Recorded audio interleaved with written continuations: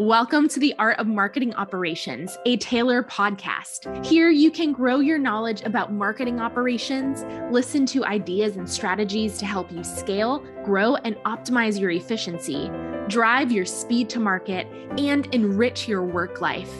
Let's get to it. Welcome to the Art of Marketing Operations, a Taylor podcast. I'm Glenn Bottomley, and today my guest is Andrew Wagner, Chief Marketing Officer at Mighty Spark, a premium poultry company bringing snacking to families. Thanks for joining us today, Andrew. Thanks, Glenn. I appreciate you having me on. Well, one of the things that when we chatted before, one of the things that I know you are most passionate about is this perspective that marketers are general managers and that marketing should be much more connected across the entire enterprise. So as we kick off, walk us through this idea and how you arrived at that perspective. Definitely. So think about the marketer being the first person or the first team or function that touches your product, right? What product are you going to build? People think about marketers making the decision on which consumer is going to buy that product. Well, when you think about who that consumer is going to be, you will determine which product to build. And which product you build has to touch R&D, research and development. It has to touch operations, who builds it. There needs to be a business model on how expensive the product is. So how expensive are you sourcing your ingredients? How do you put that into a product and then price it appropriately, which touches finance across the board? And by the way, sales has to sell your product, in our case, into a retailer. So when you're determining who you're targeting and what product you're making, you inherently have to touch every other function to determine what you're going to bring to market. That's what marketing is. Even if, no matter what. And so, but why then do you think that some people think, marketing is just advertising, so why is that the case? And why shouldn't marketing have that broader view? Definitely. Glenn, it's such a great question. And it's one that I get from my family, and I've been in marketing for, decades. I think it's two reasons. First is there is this social perception, at least in the US, it comes from TV shows like Mad Men. It comes from commercials. When you watch a movie and there's a boardroom, it's not really that accurate. They're just sort of exaggerating. So I think there's some of that where when you see it on TV or in social media, it seems like a marketer is an advertiser. The other reason that I think that happens is because in other industries outside of consumer packaged goods, where we live, is that sometimes marketing is synonymous with advertising. Sometimes marketing teams in other industries and other companies can just do that advertising or that digital media and that sliver that's not general management. So I think it's both. I think it's cultural, and I think it's based on your industry. Well, and that's why I think this podcast is so interesting because, we talk about marketing operations, and to some organizations, marketing operations is very much, leads, marketing qualified leads, sales qualified leads, sales funnels, MarTech, et cetera. We've had other guests where marketing operations is the actual operational creation of creative materials for a movie product or a DVD or something that goes into multinational, markets. And it's the actual operations of creating it. So it's such a broad umbrella. So let's bring it down to something very concrete. Can you then share a story, with us that of an experience where this focus of marketing being a general manager became very real to you, and that, where you learned that marketing is so much more comprehensive than it might at first seem? Definitely. I remember literally my first day at General Mills. That's where I started my marketing career, basically. I was on the brand Old El Paso, which many Americans know, bringing really flavorful Mexican-inspired food to the mainstream. And we were launching a new cooking sauce. So we were trying to compete with Frontera, who was a restaurant who came into the consumer packaged goods space and was really successful. And we said, well, if we're the number one Mexican-inspired food in the grocery store, why shouldn't we have a cooking sauce? I inherited this project. The problem was we could not figure out, to my prior statement, what that business model would be. And what I mean by that is we had really, really premium ingredients we were using in this product. We were taking these poblano peppers and red peppers and green peppers and capsicum, and we were basically grinding them down to a sauce. And it was very authentic, a very good product that I still stand by today. But there's an issue with that. The issue with that is it's really, really expensive inputs. So what do you have to do? You have to price that to a point where maybe not the mainstream can afford or are willing to spend on it. And that's when I really realized that this is all connected. This is not just saying, hey, everybody, we have this great tasting premium sauce. It's tying it to, you also have to put it at a price that consumer is willing to pay for it. And to do that, I had to work with R&D. I had to work with operations. I had to work with finance. And first you try to figure out, well, I don't want to dumb down the product, right? I don't want to make it less premium ingredients. Are there operational efficiencies we can use? Are there ways to save on packaging or shipping? Or you have to be creative a little bit to take cost out without taking product quality out. And that was my first, consumer packaged goods or CPG experience that I really saw how closely tied those were. I was sitting at a conference room table. I had an R&D person, a food scientist. I had an operations person. I had a finance person, and they're all looking at me to make that decision. I had no experience in marketing, but that was, talk about your first experience and that, whoa, I got hit with this tidal wave of this is what marketing does in consumer packaged goods, and immediately fell in love with that function because that's what I signed up for. Oh, what a fantastic story, and what a great way for you to move into the marketing discipline. That's fantastic. So let's talk a little bit about then let's dig in on the financial side. Obviously, one of the major financial concepts is return on investment, so ROI. So in your opinion, then, how does ROI fit in a marketing operations or marketing function? And then why is it then so important to then always be bringing in that financial lens in any marketing function? Absolutely. Let me answer the second question first, which is, why do you have to bring that financial lens? Because financial lenses and financial acumen is the language of business. That is why we're all here. It is our scorecard. We are here because we're trying to make a profit. That's why we play this game. So if you don't have that lens, then you're not going to be successful in business. So you have to have that lens. And I think that's why it's so important for marketers to do so, that we have that, quote unquote, credibility, even internally, to say, I understand that we're doing this to give consumers a product that they want, but do so at a profit. So to answer your first question, how do you bring ROI into that? This is the hardest part to me in marketing. In trading stocks, you can very easily say, if I buy a stock price at $10 and I sell it at $15, I have made $5 per share. That is math, it's a formula, and it works. In marketing, it is not that easy. There is art and there is science. And what I always like to do is I like to separate, there is always a short-term ROI and a long-term ROI in what you're trying to do. Both of those can be hard to prove in marketing. Now, short-term ROI might be very small.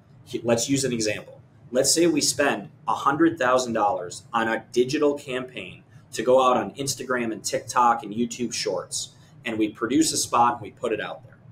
How many products did that sell? That's really hard to measure. There are tools to measure that. There are marketing mix models, but it's still hard to measure that short-term ROI. What I like to do is say, okay, that short-term ROI, here's how we did measure it. We measured it in impressions and how many people saw it. We measure that in reach, which is literally how many people saw it. Now we can apply a percentage of what we believe people that saw it ended up going to buy. And then we can do that math formula in the short term. I think the more important thing for marketers is to say, what's the long-term ROI of this? There are leading indicators, meaning if we go get 10,000 people on that $100,000 investment. Those 10,000 people will buy our product 6 times per year. But it's not just in this year.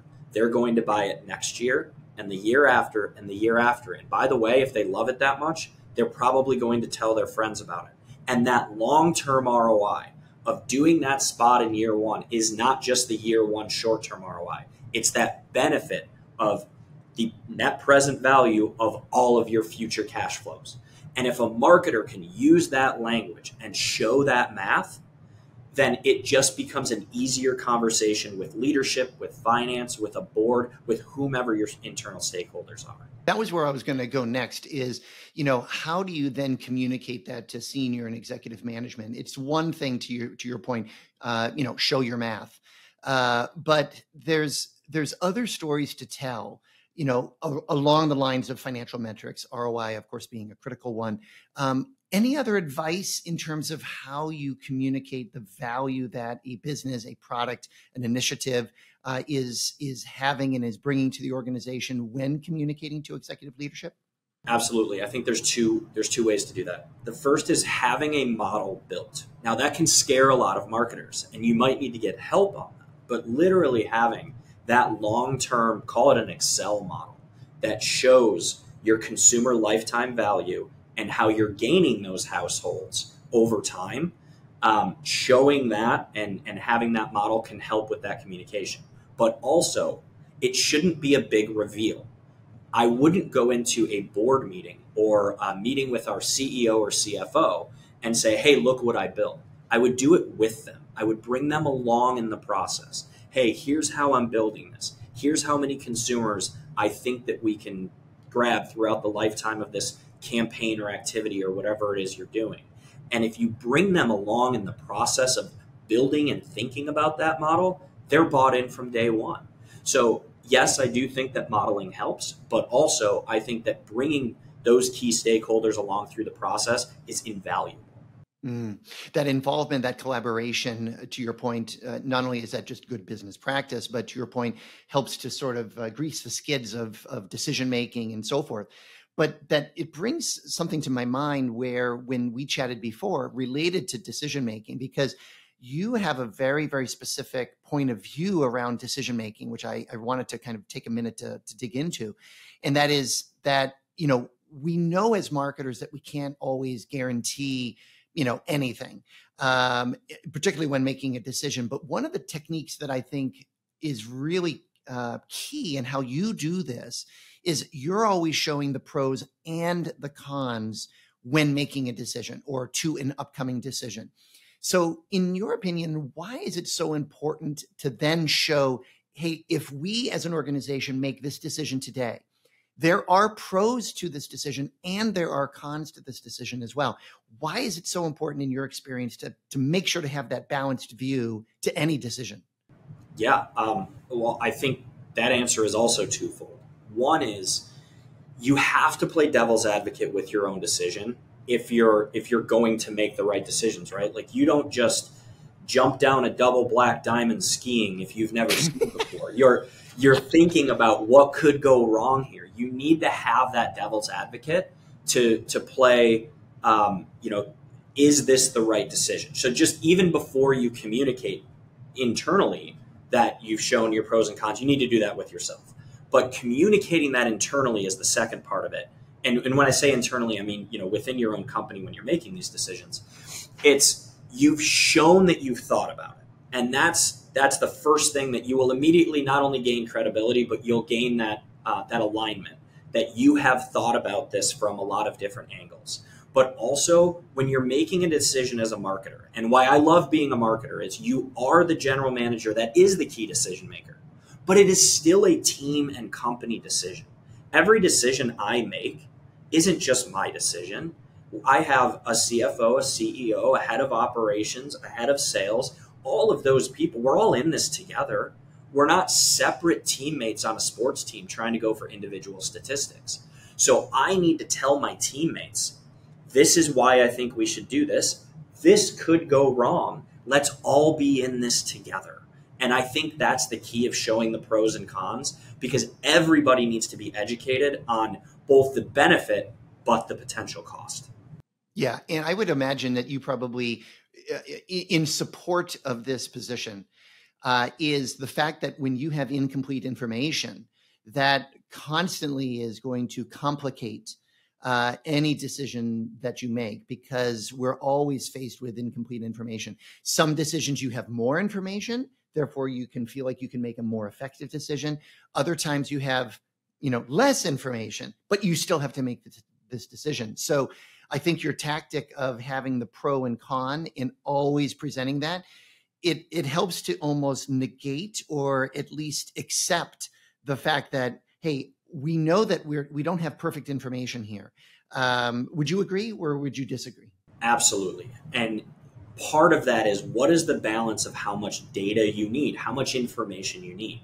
And sometimes that information just does not exist. If you are launching a new product, we sell chicken. Let's say we decided that we wanted to launch a buffalo chicken stick, snack stick. There is information out there. There are other buffalo chicken snack sticks. We can look at that data, but that doesn't prove whether or not it's going to be successful. There's still a leap of faith on, here is the information we have, and here is the information we don't have. In marketing, very rarely will you have all of the information. This isn't, you're going to 3 different car dealerships. They all have the exact same car, and that one's the cheapest. That's not what we face on a day-to-day basis. What we face is ambiguity. So by, again, speaking internally, talking about pros and cons, but also saying, to your point, Glenn, here is information we do not have, and by the way, we're never going to. I think having that, it's almost being humble in a way. You never want to sell and act like you have all of the information when you don't. I think, again, it brings everybody together on, we are making this decision with the most information we have, but we're never going to have all of it. So I think saying, I don't know, or this is part of what I don't know, can also actually make you more credible, ironically. Yeah, right. More credible and a more effective communicator, within an organization. And one of the things that I think is unique about your business in many businesses is because, as you stated right at the very beginning of this episode, is you are selling through channel partners, a retail location, other buyers, etc. So that is an interesting complication, because it's, you're not selling directly to a consumer, although you market, of course, to consumers and support the marketing to consumers. But how do you then, or what advice could you have about making good decisions that not just fit well with the ultimate consumer, the buyer, but also the channel partner, or like a retail buyer, a retail location, etc.? And why is then marketing to that channel partner equally as important as the direct marketing to the buyer? That's such a great question. And that is the crux of consumer packaged goods. So for any listeners that aren't familiar, when you go to a Target, a Kroger, a Walmart and buy a product, that means that me as Mighty Spark, if you buy a Mighty Spark chicken snack stick, you are not actually buying it directly from us. You're buying it from Walmart or Target or Kroger or any one of those retailers. We have to sell into them. So what Glenn's asking is, how do you think about that person or that gatekeeper? They are your gatekeeper. They are our first line to the consumer that we're ultimately trying to get to. So what we have to do is we have to show them the benefit of why we should be on their shelf. So if they have a shelf of 10 products, why should we be one of those 10? Why, if you replace somebody with us, will your category, your shelf, make more money or sell to more consumers or bring more consumers to your aisle than anybody else? That's really the key in CPG marketing, is you have to have that buyer lens. Now, what helps is by showing your benefit to the end consumer, it should trickle back all the way through the process to that retailer. But you do need to have that retailer lens, and they're usually called buyers. Well, those buyers, again, they're thinking about what is most incremental to my shelf. You need to illustrate and prove why that's you. In our case, right now, as an example, I'm sitting in this meat snacking aisle, the jerky aisle, and there's not a lot of chicken. Why is that? If chicken is the number one protein consumed in the US, why is the jerky set mostly beef or beef and pork? That doesn't make sense. you should bring the number one protein into your set. And when we have those conversations with buyers, a light bulb goes off. And that's sort of the communication you need to have. So it's not just about the end consumer. It's exactly what you said. That gatekeeper who owns the shelf, that retailer, is who we need to sell to first. Mm-hmm. Well, and I would imagine a key part of that is, not only great marketing, the communication, as you just described it, as you pitch that to your channel, but the way in which your packaging looks. So physical marketing impressions, it has to be huge in the CPG space. And so what's the difference in your experience when you have really solid physical marketing, packaging, marketing materials, et cetera, particularly in light with the strength and importance of digital marketing impressions as well? Can you talk about those two, both the physical marketing and the digital marketing? Absolutely. The digital marketing piece, I like to think about that as just outside of store, right? How are you telling consumers who you are before you're even in the store? We are not Coca-Cola. We are not Oreo. People don't know who we are when they walk into the store in many cases. Now, in some cases, we have a very loyal consumer that definitely knows who we are. But we need to tell consumers about that. And by the way, to the last question, buyers and retailers care about how much you're investing in telling people outside of the store to bring them into your store. So that is very, very important. But when you're thinking about ROI, you have to tell millions of people, and then you will get tens or hundreds of thousands of people that actually go into a store because of that. So it's a low percentage. When you're at the shelf, that is your number one asset. So even if I didn't bring anybody into the store, even if we had no digital marketing at all, if I have the best package that stands out on shelf, consumers are going to see that, read it. They are right there at the key point, which is the purchase decision, which is the only thing that matters. So the physical package, even though I think that digital and social and the advertising portion of marketing is very important, your package is the number one most important thing. How do you stand out, and how do you communicate your benefits and why somebody should buy you more than your competitor in less than 5 seconds? Talk about a creative challenge. Talk about now when you're thinking about the creative side of marketing, why that's such a challenging task to go to an internal creative person or a creative agency doing package design and saying, I need them to understand that we are chicken and not beef, and why the benefits of that are there, that it actually does taste better. Oh, and by the way, it's a healthy, lean protein. And because it's chicken, we added these amazing flavors to it that you actually couldn't do with beef.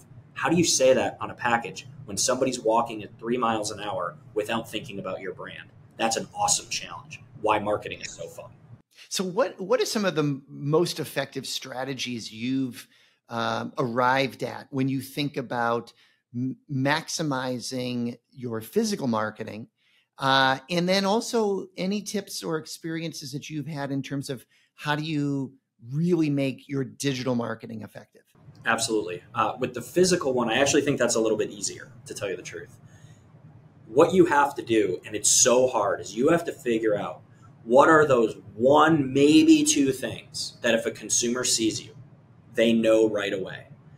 There are a million things you want to communicate to consumers. You want to communicate that you're no hormones added, that you're low calorie, that you taste great, that it's this flavor, that it's made of chicken, that you give back, and for every product sold, we actually donate. All of those things need to be communicated. But if you say 6 things to a consumer walking by, they're going to hear none of them.